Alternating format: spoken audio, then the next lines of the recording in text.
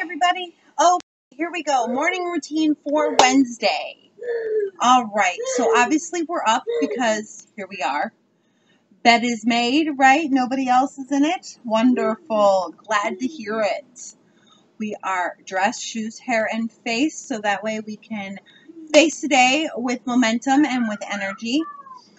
And then we're going to take those 90 seconds and we're going to swish and swipe because it makes a difference, right? It's about maintaining. It's about turning your home into a self-cleaning home.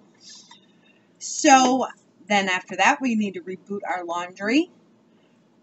Then because we don't want a stinky, yucky mess. Then we're going to get the kids up and dressed so that way they are ready for the day. They can make their own bed if they are over 5, however. Then it's time for breakfast.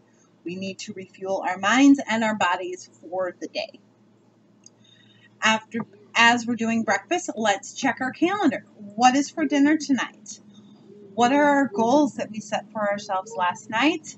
And what is on the agenda for today, right? So, after breakfast, we need to take care of the dishes before we ever leave the kitchen. And then we've got our 5-minute room rescue, our 2-minute hotspot drill, so that way we walk back into a nice, wonderful home. And then today is your zone work. If you do today for zone work, it is also menu and groceries, grocery planning, menu planning.